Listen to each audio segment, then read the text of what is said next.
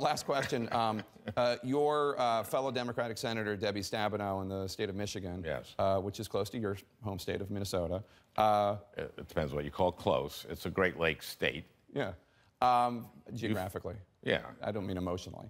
That she might face a challenge from Kid Rock, the performer. There's a long list of celebrities, starting with the president, but also Arnold Schwarzenegger, your former governor, Jesse Ventura, who were dismissed when they first talked about running for office. Right. What's your take on the challenge that Kid Rock might pose?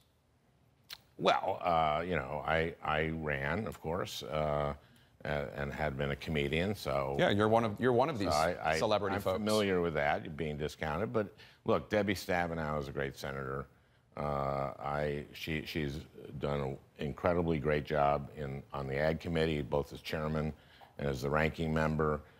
She is great on mental health. She's been a leader on that. That's something I care a lot about. I'm going to be supporting her against whomever that nominee is. And I think that Kid Rock will have to make his case. All right. Senator Al Franken, thank you so much. Good to see you. You bet. We'll have you back soon. Appreciate it.